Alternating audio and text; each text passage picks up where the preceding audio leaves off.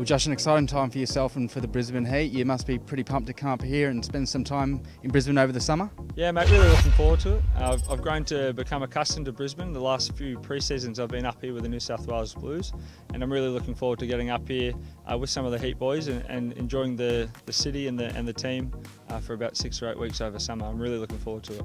We've been getting some good crowds in Brisbane over the years. You must be really excited to play in front of them and hopefully a packed Gabba. Yeah, mate, the few games that I've been at the Gabba for the Big Bash have been absolutely exhilarating.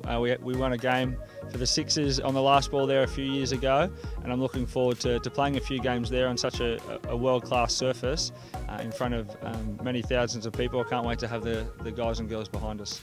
Speaking of the Sydney teams, you must be pretty excited to come up against the Thunder and the Sixers, your old side. Yes, I'm looking forward to it. There's already been a bit of banter from the New South Wales boys, but as I said, I'm looking forward to being on the other side of the fence this time and getting to know the Gabba really well and hopefully using that in those fixtures. Speaking of the Brisbane Heat, a new look bowling attack with yourself and the likes of Andrew Feckerty, Sam Badry, Luke Feldman. You must be pretty pumped to get together as a bowling group and see what you can come up with. Yeah, I like the idea that it is a new bowling group, so we're going to get together, I'm sure, just before the tournament and with Shane Bond, the bowling coach, and develop our plans and our strategies. And I'm sure as a group that hasn't been together a lot, we'll bounce some ideas off each other and hopefully learn really quickly and take that into the games.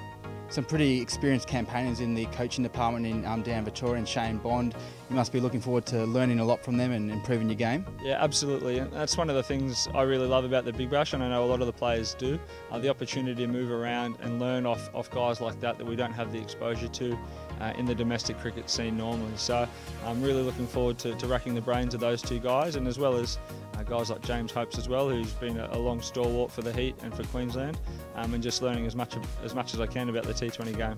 You mentioned Hopesy there. Is there any other players from the Heat that's been around a couple of years that you're looking forward to playing with in particular? Yeah, there's a couple of guys I'm looking forward to playing with as opposed to playing against, and that was probably one of the main reasons for signing. Guys like Ben Cutting, Chris Lynn and Joe Burns can do some damage to you, so I'm looking forward to having those guys on my side for a change, absolutely.